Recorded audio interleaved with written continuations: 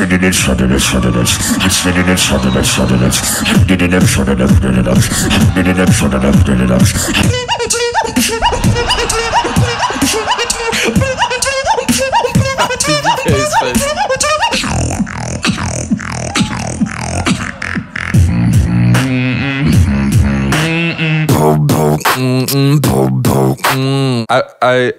would need to comparing H-Has and Codfish directly. I think the main part H-Has was missing was the feeling on stage. Codfish, on the other hand, was investing his whole heart into his performance.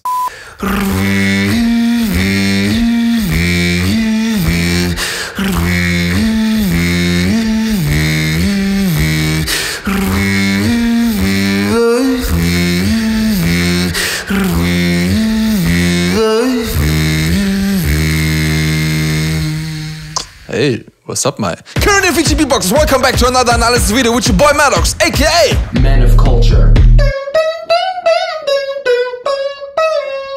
I asked you on my community page which video I should watch next, and you voted for H-Has versus Codfish. As always, before I watch the video, I'm gonna check out the comment section first. Let's read some comments. 348 when I eat really spicy chili. Shahin Tahir seems like your Indian guy. Sanskritika at me. Who's waiting for Madox to analyze this? Wait, there's people waiting for this? Joke. Me when I asked the guy next to me on a competition, what should I do to win? The guy? You could do anything except win. Man of culture. Yo Madox, in the name of God of culture and Holy Spirit of culture, don't ignore this quick and easy joke that was made with culture for you. Okay bro, napalm. Well guys, Codfish throat bass got me deep, but I'ma act, I'll enjoy H-Has though. Oh. Man of culture. Me waiting for Madox to analyze his versus remix. You ever had a dream that you could think that somehow you could do anything? Also the his versus remix option on Madox's poll as of this day. You could do anything except win. Bravo Mario Barbosa, uomo de cultura. 015, me when I try beatboxing and sing but forgot my text. You ever had a dream that you could think that somehow you could do anything? Man of culture. Madox when I think that I can get a man of culture without doing anything. You wish that you could, you dreamed that you could, you think that you could, you dreamed that you could. So you dreamed that you could get a man of culture. People who've been voting for his versus remix since the first poll. I walk a lonely road, the only road that I have ever known. Bro, be brave. One day you will win. Man of culture. 451, a short smile from Codfish. Walk alone. Man of culture. My favorite part is when he says what? 456, with just kick and snare and bass line, he can make all the judges impressed. Fire. You know how it is, bro. It's all about the clean basics. Man of culture. 238, Codfish is like, bro, the hell are you doing?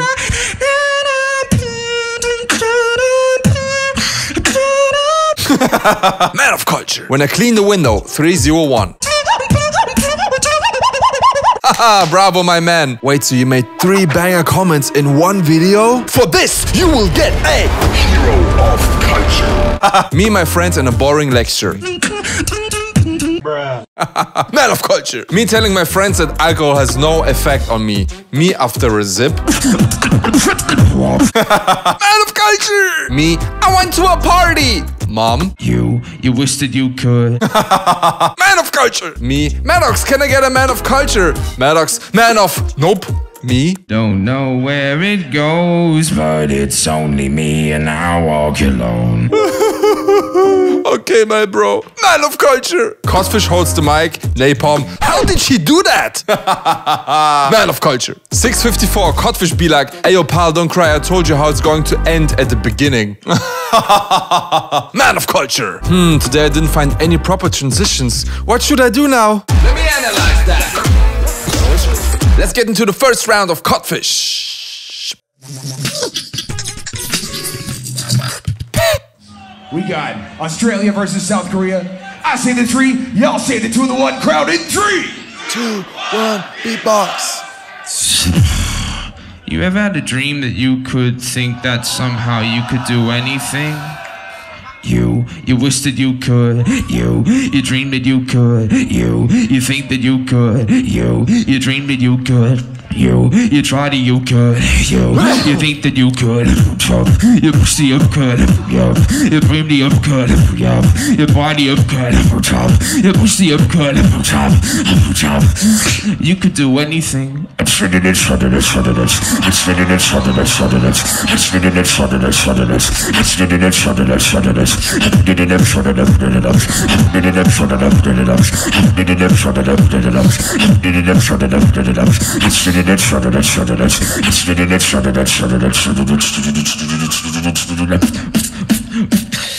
You could do anything except win.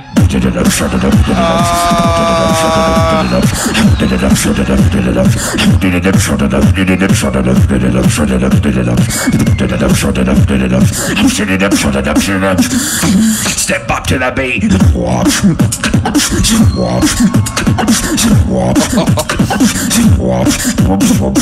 So juicy. Hit you with that.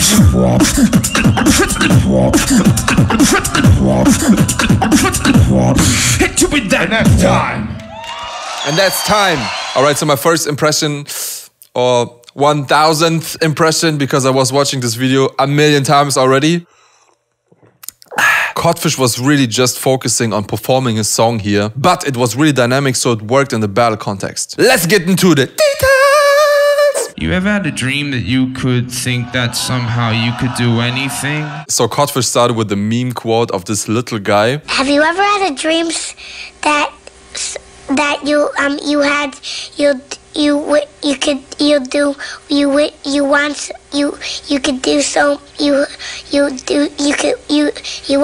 want him to do you so much you could do anything? But in the context of the battle, it really worked for his punchline. Then he started to repeat the lyrics while doing the beat, and here you already can feel the quality of Codfish. It's really simple, but the way he's executing it is on a really high level. Your body up good, your pussy up good. You could do anything. The kick is really punchy, his lyrics are coming through really nice, he has a lot of presence in his voice, and the texture of each layer sounds really beautiful. Then he came into the transition part, and dude, his throat bass.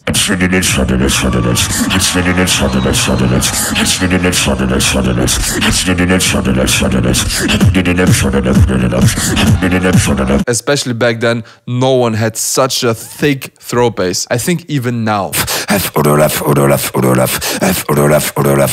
Yeah, he has so much overtones in his throat bass. I can tell he's practicing his singing, because to get your throat bass on such a high level, you need to have a really good technique and good breath support. Yeah, I would need to practice this constantly for weeks to get so much presence into my beat. And then the drop is just basically him adding a kick and snare, but it works so well.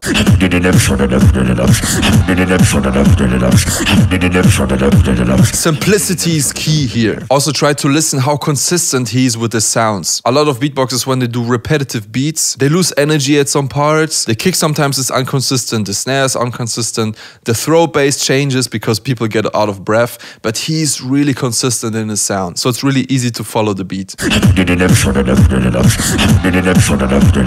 Then after his first drop, he came with this punchline and... You could do anything except win. It's so dope. He used the lyrics that he performed in the beginning, and with this lyrics at the beginning, he had to set up for the punchline, so the punchline hits really hard. Then he came back into the drop part, and he just did some slight changes here, but because the effect of the punchline was so overwhelming, he don't need to overcomplicate the second drop. Except win.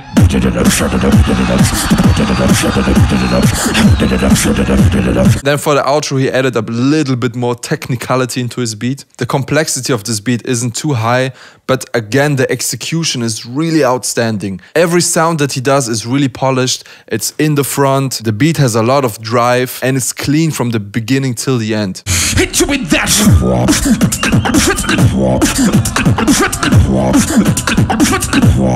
Hit you with that. And that's time. Alright, so overall the first round of Codfish was really clean and really powerful. The level of execution is one of the highest we would ever witness on a GBB battle. So Codfish for this GBB made a really brave decision. He kept his complexity low in order to be able to deliver a really high execution level. And this idea already pays off in the first round. Without going too crazy with his beats, he already dragged the attention from the crowd as well as from the judges on his side. Let me analyze that. Alright, let's go on with H-Has first round.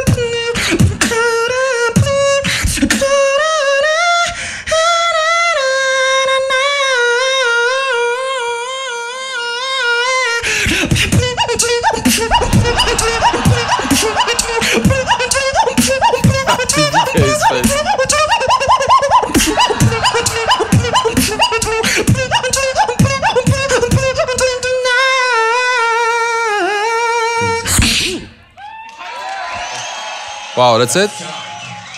Okay. It's crazy, the contrast between Codfish and H-Has first round. It's like night and day. When H-Has started to beatbox, he used a throat bass and the presence of his throat bass wasn't even close to Codfish. So let's get into the details.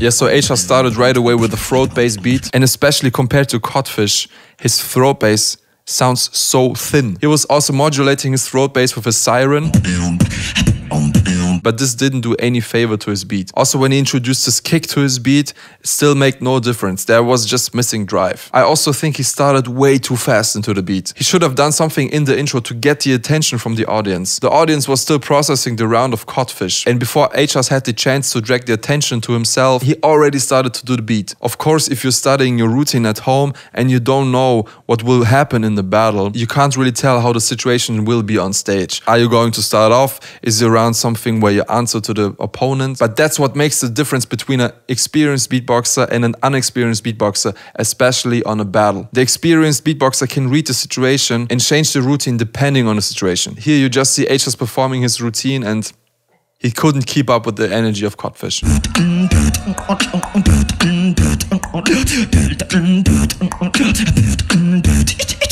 Then after the simple throat bass beat, he was adding some complexity to his beats, but still no energy in there. Also, a mistake of him was to choose a beat that includes a throat bass. After such a round of Codfish where the throat bass level was just outstanding. Just looking at Napalm referring to listen closely, you can tell that the difference between H-Has throat bass and Codfish throat bass was like night and day.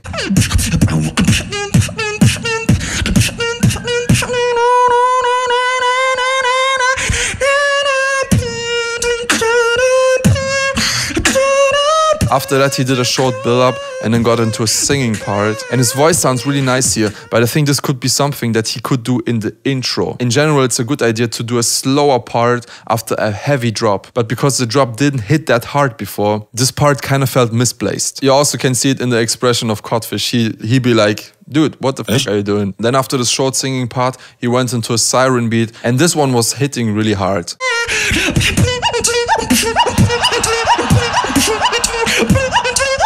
The siren had a sick presence. Also the way he was scratching it was a really cool move. And the beat itself around it sounded really full. But yeah, this part was really the only thing that was impressive in this round.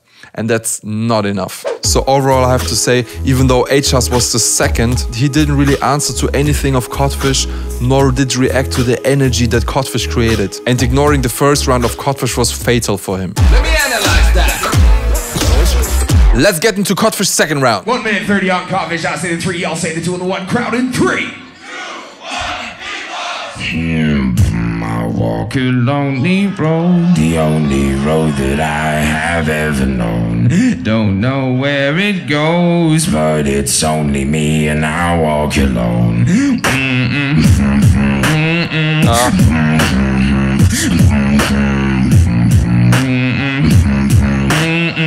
I walk alone and I walk up. So smooth, yo. I walk alone and I walk up. My shadow haunts the only walks beside me. Today I wish I'm on the thing that's me down. Today I wish I'm on the thing when I need. Today I walk alone.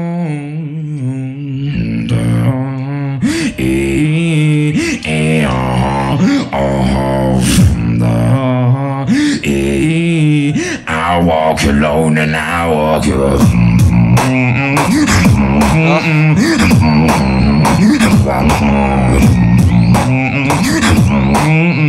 I walk alone and I walk alone. Simple. Codfish's second round was a big contrast to the first round. His first round was really energetic, his second round was really smooth and subtle. So let's look at the details!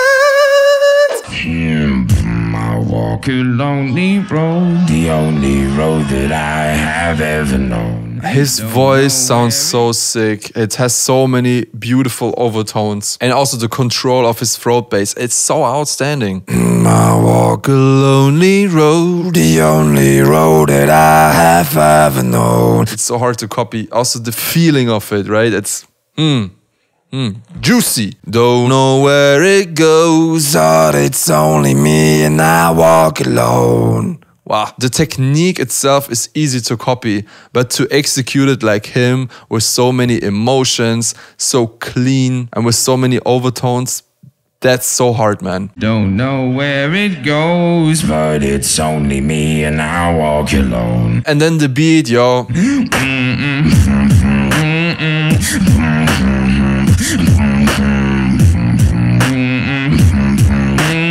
It's so smooth, man.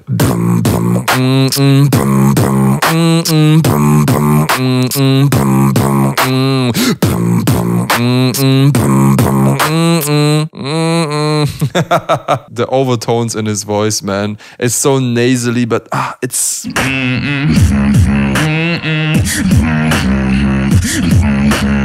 I get goosebumps every time when I hear this. His humming voice is almost a special sound. Also these cracks in between. He uses a little bit of vocal fry in between, and this makes it so emotional.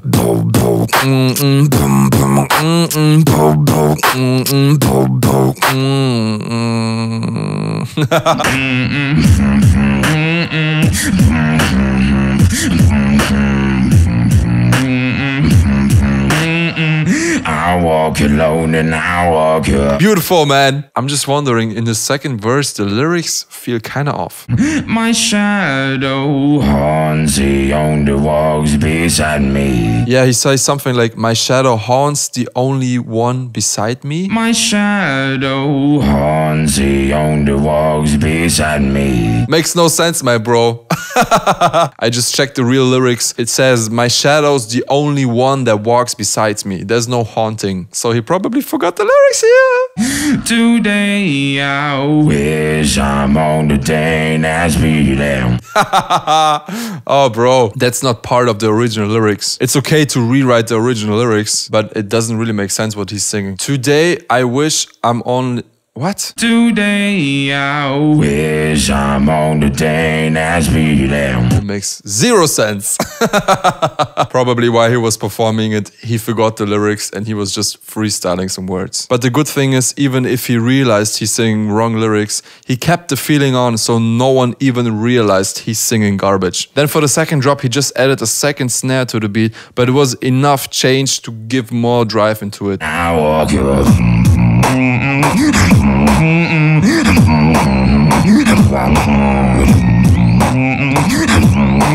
I don't really like though that he's covering the microphone with his second hand, because this makes his voice sounding more muddy.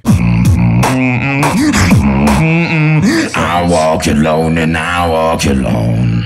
Yeah, so in the second round there was no real battle part, there was no high energy part. But you also have to keep in mind, in his first round he already delivered high energy stuff and he won the first round by far. So probably on stage he made this decision that let's do something that pleases the crowd. I don't really have to battle anymore, because in my first round I smashed H-Has already. That can be a really dangerous decision, because if H-Has would smash it now in the second round, battle would be over for him. Let me analyze that. So let's check out H-Has' second round. Set, good, Hana, beatbox.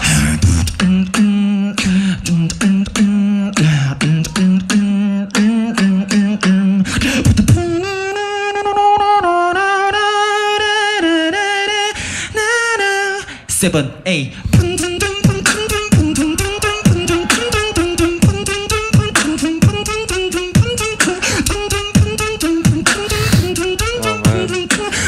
Cheap tricks.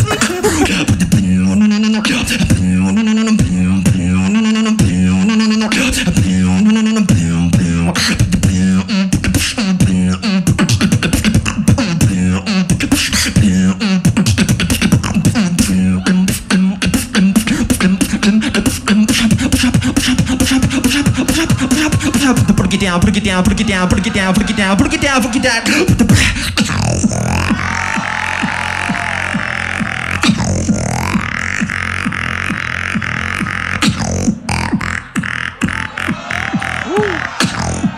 Flick it down, flick it down, flick it down, yeah.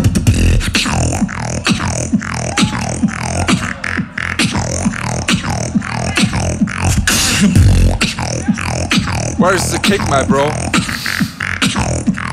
Flick it down, flick it down, flick it down. Alright, so H-Has' second round was a little bit more energetic than the first one. Especially this click roll bass sound that he did here was really outstanding. Let's get into the details!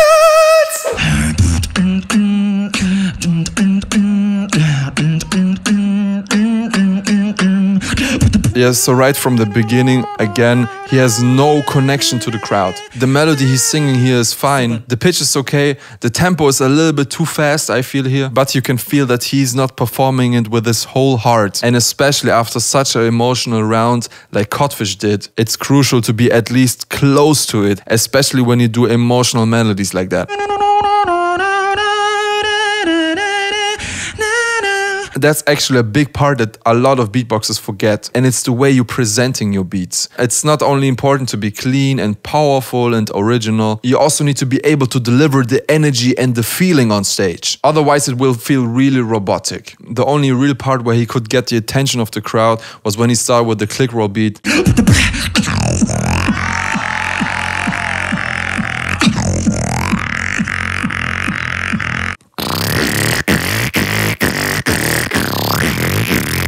Someone told me it's not a real click roll, it's somewhere in the back of your throat at the position of the inward K snare. I don't know how to do it, but back then it was really special when H-Has was doing this. But anyways, also here, I would wish that he would get more into it. Not only do a dirty beat and invest energy here, but also get in with your whole body. You have to feel it on stage in order to get the attention from the audience. So he got some attention in the first part of the beat. But then in the second part of the beat, the magic was already over. He just added an inward K snare, but I was missing a proper kick.